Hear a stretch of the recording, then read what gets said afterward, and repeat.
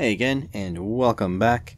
Today we've got 5 packages lined up. It's time for another mailbag. First one up is this one here that says dual circuit holder, and there's 3 of them in here. I had to open this before though because it was so long. So June 19th to August 18, 24, 95, and the numbers on here didn't actually correspond to anything. But the seller did send me something, which was good.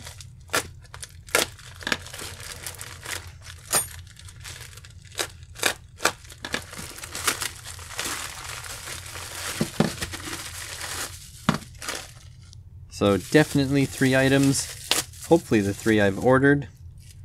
That says 50 amp on it. That says 60 amp on it. And that says 150 amps on it. So what these are is they are circuit breakers, but in the shape of an automotive fuse set for a stereo amplifier. So these, oh yeah, okay, so they won't come out. Typically on a stereo amplifier these come out. And yeah, okay, so they have an Allen key up here. And basically, if it goes over current, 50 amps, 60 amps, and 150 amps, then it's going to open, protect the circuit, and then you reset it by pressing it down. So you don't have to replace the fuse all the time. Now, the reason I bought a bunch of these, well, first of all, I was more interested in having them all of the same current, but I couldn't do that because if I put 2 of the same one in my cart, the shipping went up. So I kind of cheated the system a bit by getting, 50 and 60 amps is kind of the same thing, and 150 amps is completely different. So this 150 amp one, I want between 2 batteries, and this 60 and 50 amp one will be on either side of my solar panel system. And these are supposed to be waterproof, but I'm not sure about that. So I'm going to have to test these at some point, but to test them, I'm going to have to put, decent size load on them. And that means bringing in my 12 volt battery and trying to pull as much current as I can out of them, probably by short circuiting something. So that should be interesting. If you're interested in seeing that, let me know. But let's just confirm that they do work to open the circuit. Got the Fluke 179 here, and I'm going to set it to continuity buzzer. So when I stuff this in here, and I stuff the other end in the other end, yeah, continuity. Yeah, and then when we press the button, no more continuity. So that does work. That does work.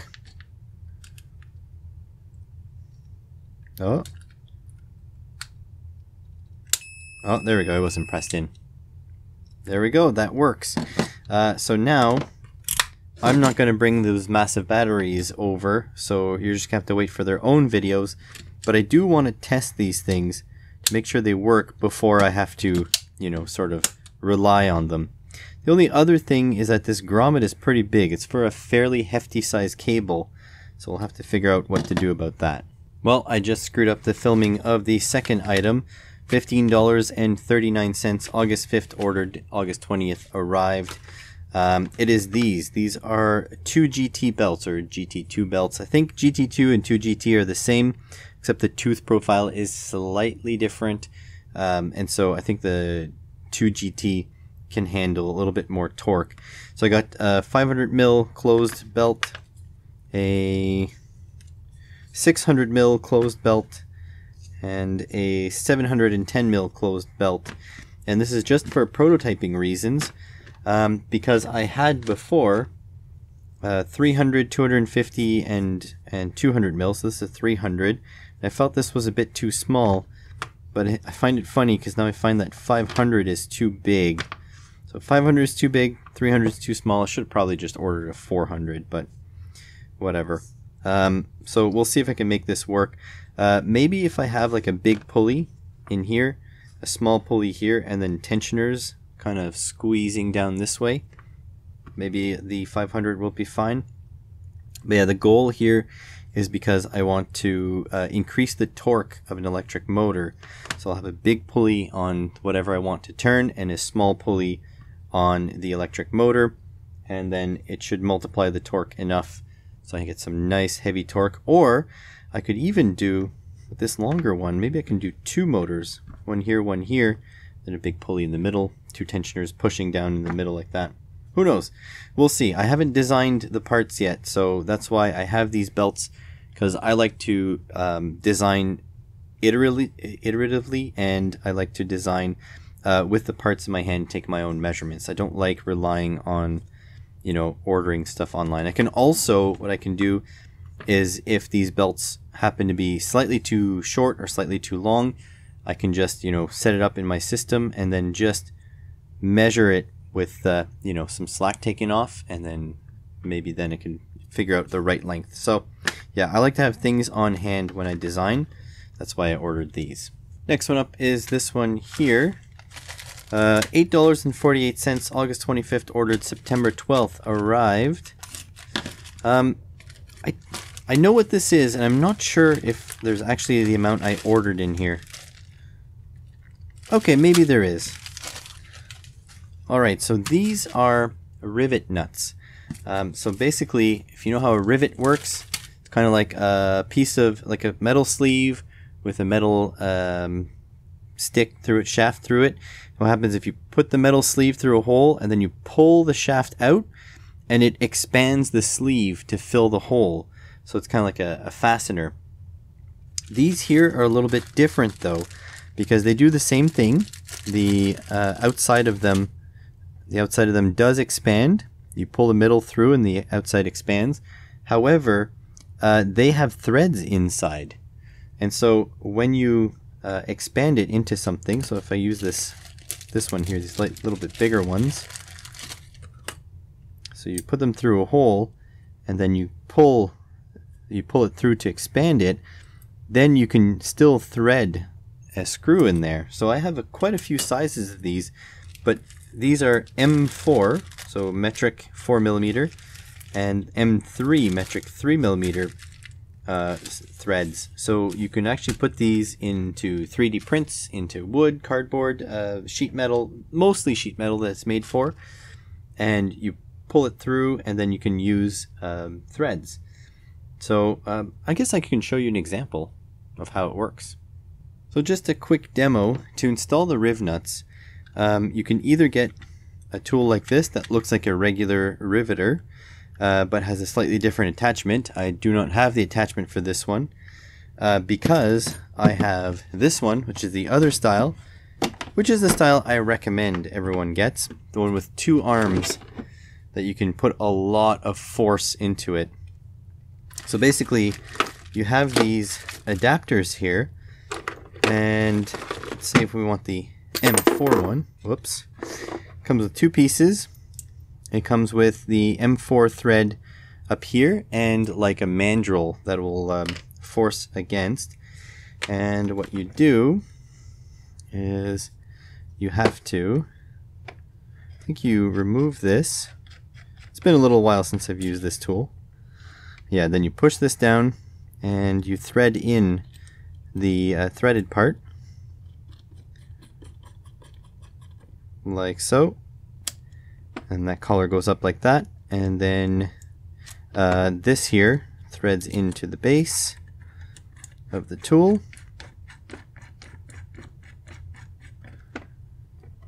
and then the mandrel onto the top like so. And then to use this, all you have to do is, well, just look at the threads there, and when you squeeze, the threads get pulled in. So the goal is you take one of these threaded inserts, thread it onto like that. So now when you push this, when you push these arms together, it'll squish this.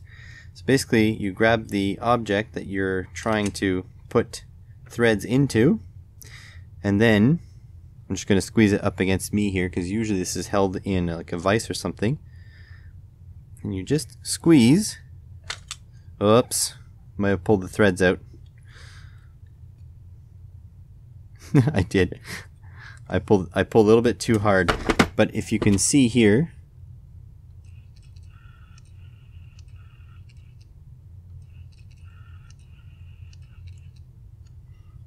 this is what happened. It basically squished itself, and so now this is installed in there solid.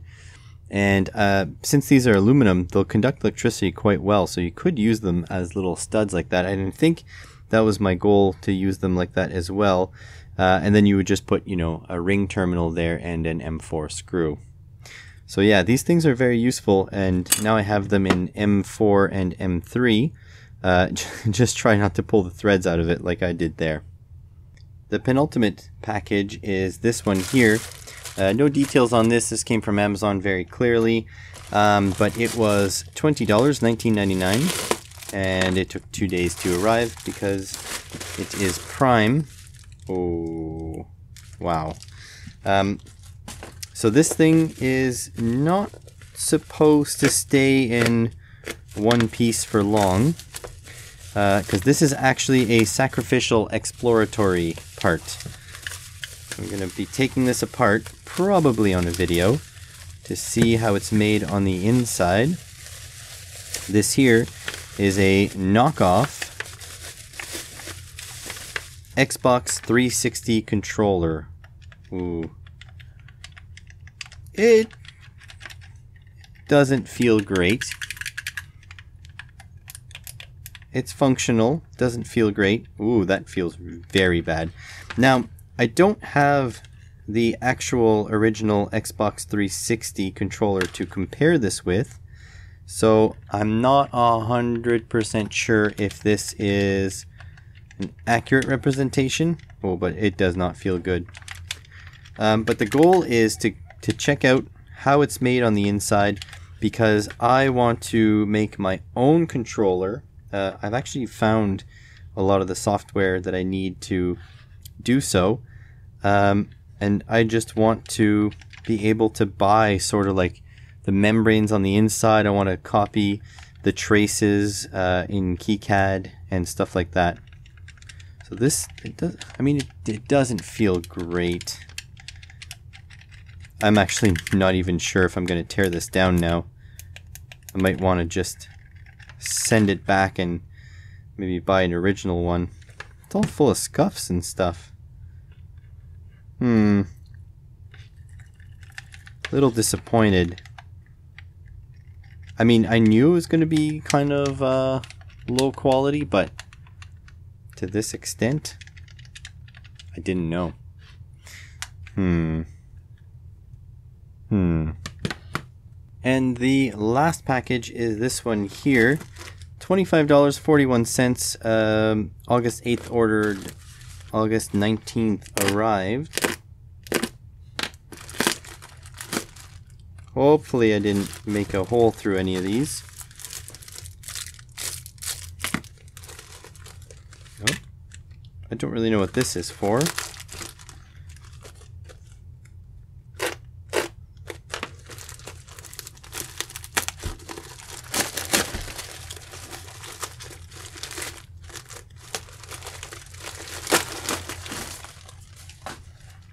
You know what these things are? There should be 20 of these. 1, 2, 3, 4, 5, 6, 7, 8, 9, 10, 11, 12, 13, 14, 15, 16, 17, 18, 19, 20. So these are vacuum bags, and they are sized appropriately to be for filament, for 3D printing filament. So I have a bunch of filament now because I have a bunch of 3D printing projects on the go. And when filament is on sale, I pick some up. And so when I don't use it, I just need a way to help keep the moisture away. And so I figured I would just make use of these things. I'd put the desiccant in the middle, and pull a vacuum on them. So, I mean, let's see if it works. Here's a random roll of filament I have just kicking around. This stuff is actually terrible stuff. I don't think it's branded at all. I wasn't a fan of it. So I use it for prototyping. Basically, on parts that I need to iterate on, I print them in this stuff just to see if the geometry lines up. Okay, and I think this closes, but I think they give you this to use to help snap everything shut. There we go. Should be shut now. And apparently you just put this little... Oh yeah, it does pull a good vacuum. So you put this little thing here and then...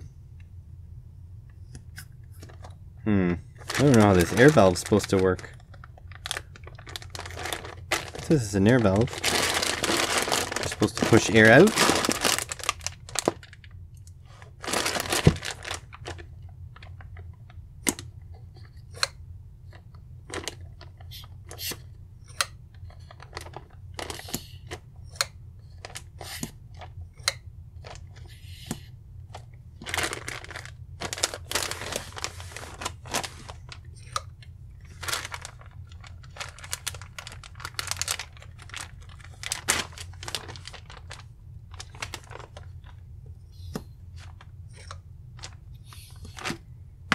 Is there a sticker on top? I don't understand how this works.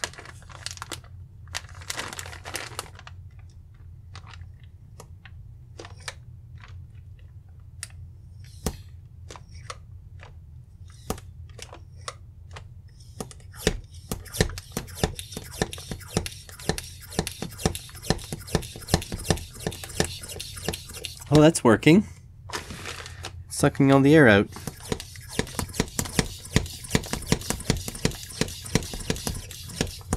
Oh wow, this is a lot of work though.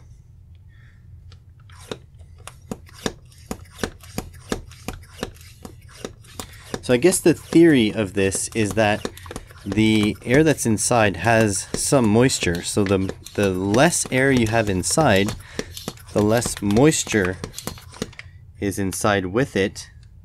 And then the desiccant bags don't have to work as hard.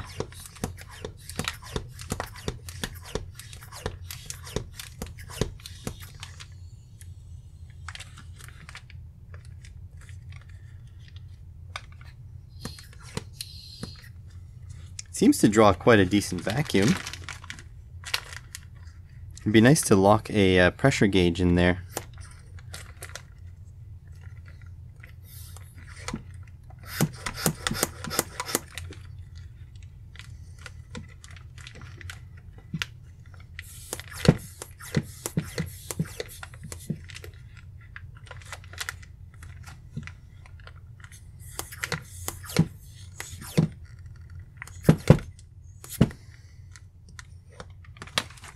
There we go.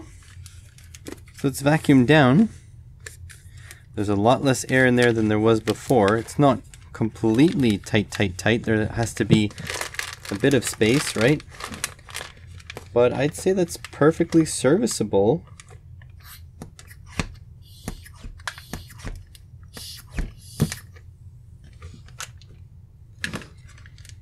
Yeah, there we go. So I think this will be good for storing filament for longer term, and with a desiccant bag in the middle, that should be just fine. I don't know how long it's going to hang on to the vacuum, but I suppose there's only one way to find out. Neat. And so that's it.